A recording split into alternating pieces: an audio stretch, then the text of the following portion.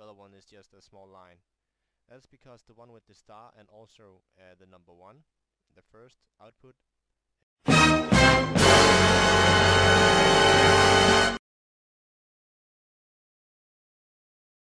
Okay, now, if you want to play Counter-Strike Global Offensive, and you want to play in stretch mode, but no black bars, you actually first need to calculate what resolution you're gonna put in. Now, my monitor is what you call a full HD. It's 1920 by 1080, and that is what you call 16:9 ratio. Now, I want to play in stretch mode, so I want to play in the ratio called 4:3.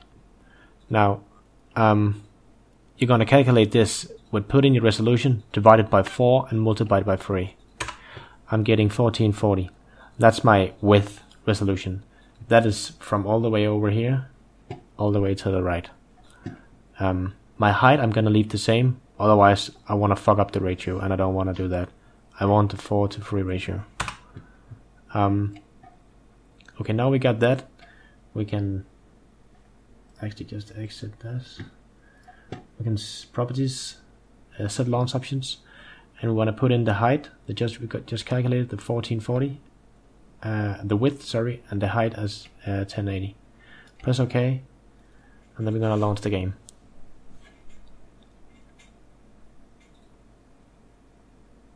And as you probably will see now, so go to options, video. You can see one of the resolutions is correct, the other one is wrong. Now we want to, this is the ratio we can select here, and we want to play 4:3. As you can see, the resolution we just set in the launch option isn't here. If we click apply, it works for some reason. Normally I get black bars here. Anyways, to make sure that this works, you need to go into control panel. I have NVIDIA graphics, by the way, and you want to go into change resolution, and you want to set custom resolution. You want to create custom resolution, and in here you want to put the 1440. You want to press test, and yes, and then OK.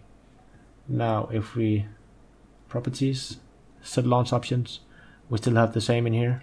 OK, we'll launch the game, and now it should all be as the resolution we set in the NVIDIA control panel. Stay with me, guys. Options, video, and now you can see we're playing at the correct ratio, and we're playing 1440 by 1080, and no black bars. So that's pretty much how you do it.